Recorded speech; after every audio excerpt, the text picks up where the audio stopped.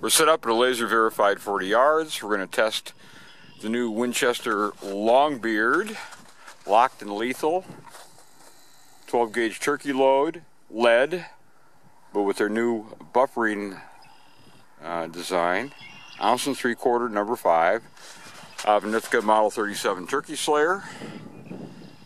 So let me pop the lower left target,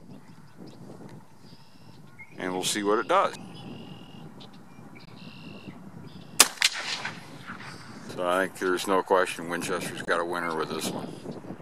Not quite as good as tungsten. Really doesn't compare with the Federal Heavyweight Tungsten number 7 or even the Winchester tungsten loads. But for a lead load, that's number 5 lead, fabulous job.